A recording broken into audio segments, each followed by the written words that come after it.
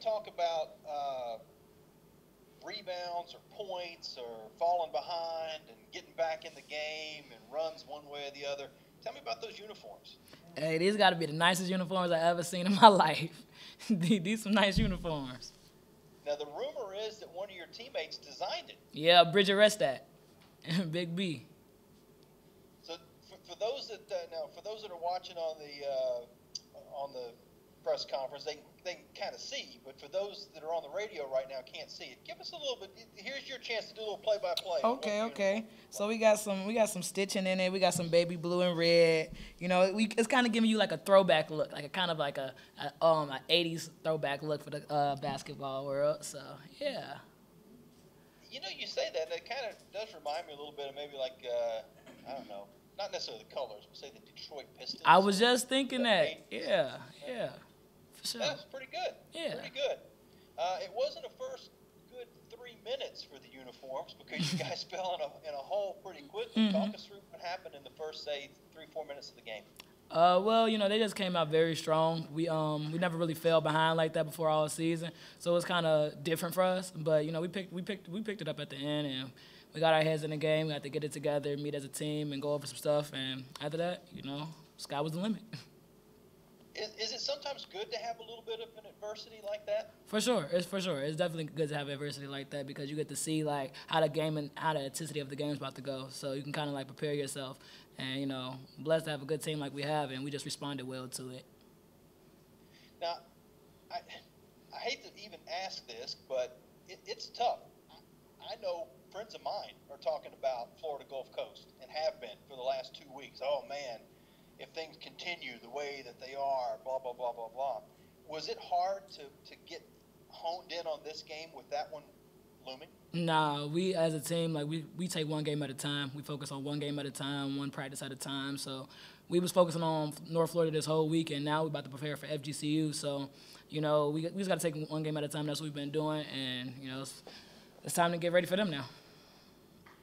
The last couple games, you've had some teammates out, COVID protocols, just varying circumstances.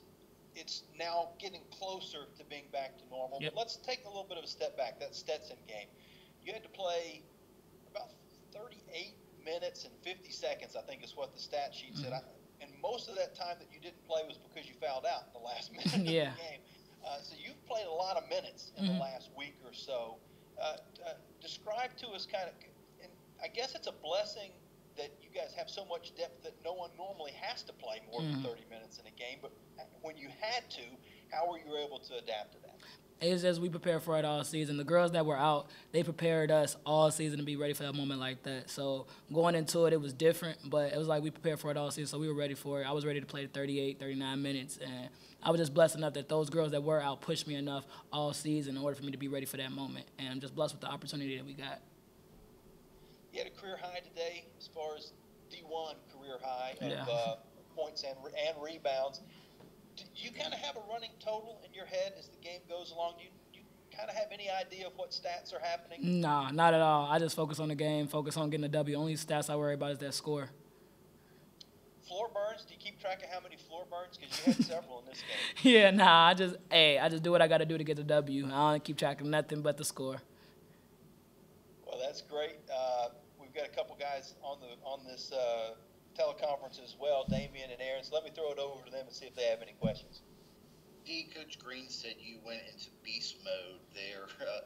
You had shot blocked, I think, 2 times in a row, kept getting your rebound, finished it strong, and then I think, after you guys got down 10 early, it was your strip and steal that really got you guys back into it. You had a couple of those there in the first quarter. Did you go to another level in terms of intensity and making sure, one, girls got back into it, and then 2, in the fourth quarter, finishing the game strong?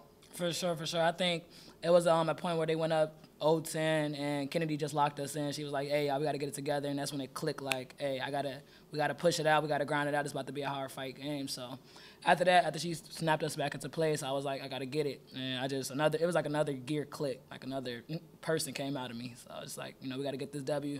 And we really never like been in that type of position where we had to fight like that all season. So it was great. I think it was honestly great. It was fun. And I'm just blessed that we had that opportunity. We got it out the way before FGCU. So now we feel how it feels. Hey, D, great game. Thank you. Quick question. So there's a trending tweet right now. Player-led accountability equals championship standards. And I can see that personified in you on the court, where you're yelling at your girls and you're getting them back in the game, and you pulled them with you when y'all were down 10-0. Tell me what that's like, the player accountability for this team. You know, it's just like somebody got to do it. I got to step up and be that voice, that spirit for them, and let them know that everything's going to be okay, and let them know that we got it. This is what we prepared for. And once you do that, once you be like that leader on the court and you just let everybody know that it's going to be okay, like everybody like calm down, they relax, and you know, people just need a person to turn to. And I feel like, you know, I got to be that person, whether I'm out there scoring or I'm just rebounding. If I'm not doing anything on the court, I got to be being high spirits for my team and let them know that I'm encouraging them and I'm motivating them at all times. So.